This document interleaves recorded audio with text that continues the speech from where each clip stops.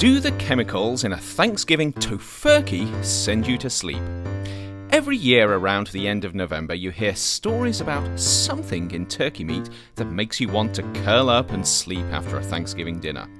But is this phenomenon limited to meat eaters alone, or does the soy-based Tofurkey come with the same soporific side effects? That something in turkey meat is tryptophan, one of the essential amino acids we all need to remain alive.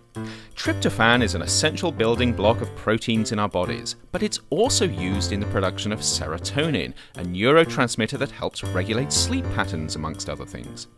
So that need to doze off after Thanksgiving dinner, the argument goes, is because turkey meat is stuffed full of tryptophan. But what happens if you eat tofurky instead? According to the United States Department of Agriculture, tofu, which as you might have guessed is what most tofurkeys are made of, contains less than half the tryptophan in roast turkey.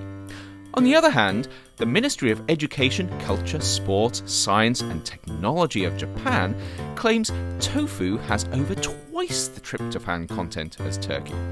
The bottom line, though, is tofurky contains tryptophan.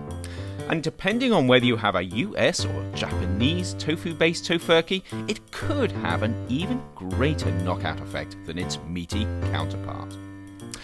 Except that the Thanksgiving tryptophan-induced torpor is a myth.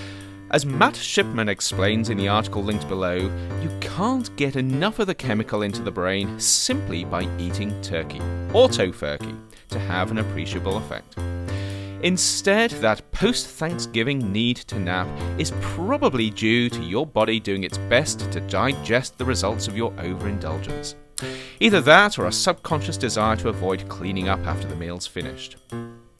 And as a final piece of trivia, if you want to know what food has the highest level of tryptophan, it's the Stella sea lion, which comes in at over 5 times the amount of tryptophan as roast turkey weight for weight.